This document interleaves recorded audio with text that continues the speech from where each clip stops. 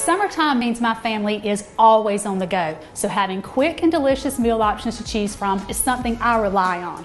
I love the turkey sandwich that I make from the leftover Thanksgiving turkey, so I've decided to make it a year-round option, but with a twist. I'm going to pop that turkey right into summertime with my Caribbean jerk turkey.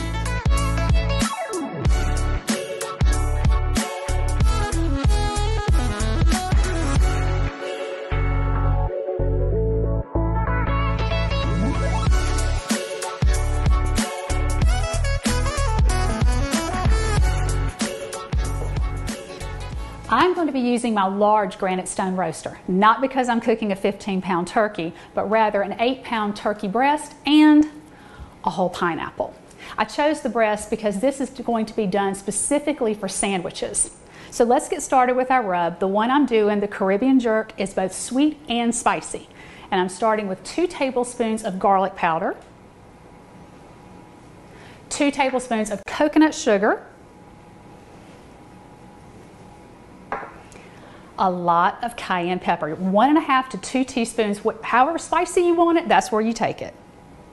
A tablespoon of thyme, a tablespoon of parsley, a teaspoon of onion powder, and here again you can get creative. I like to do a lot of smoked paprika. This is 2 teaspoons of smoked paprika.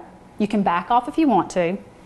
And then you have to have cinnamon, 1 teaspoon, and allspice, 1 teaspoon. That's where really that jerk flavor comes from.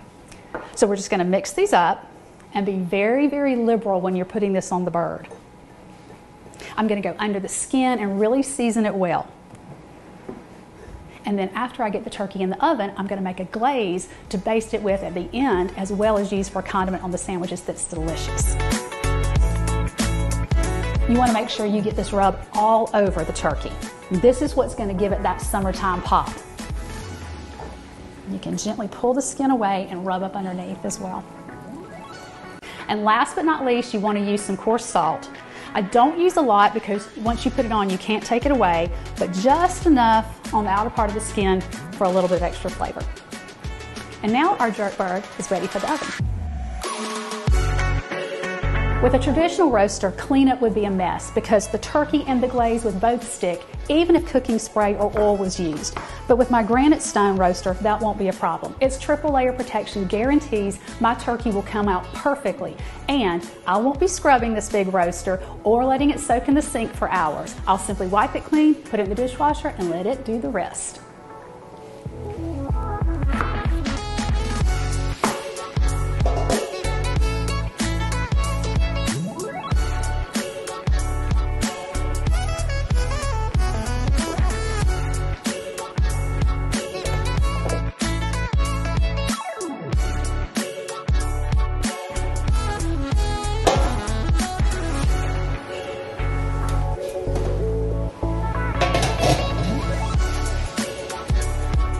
While the turkey cooks, let's make our glaze. I'm going to caramelize some Vidalia onions for our glaze.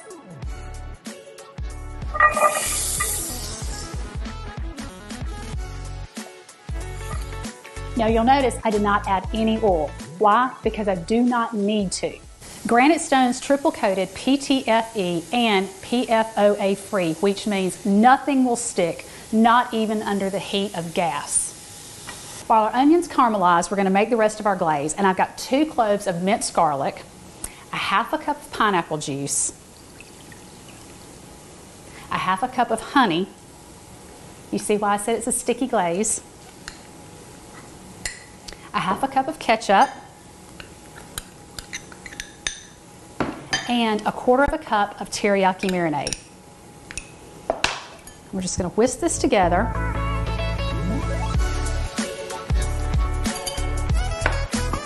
And you can see these are beginning to caramelize. We're getting that little bit of golden brown. That's what we want to see. So I'm going to add our glaze and just let it simmer.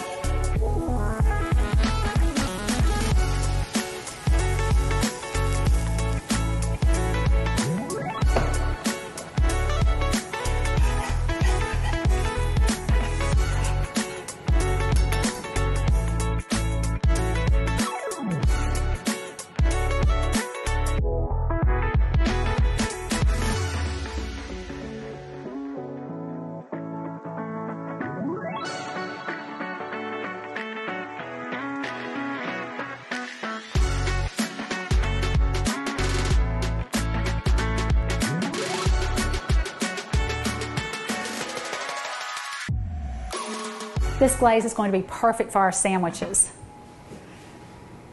This aluminum skillet's lightweight and easy to control. For me, it's a plus because I don't like a heavy skillet. And you see how easy everything comes out, no sticking.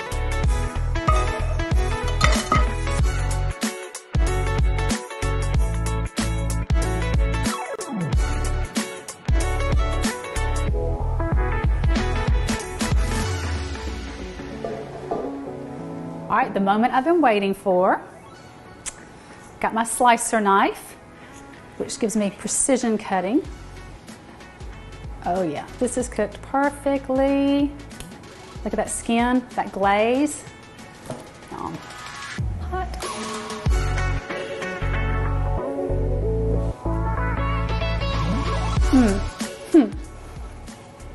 This is absolutely delicious. I have officially transformed the turkey into a year-round bird.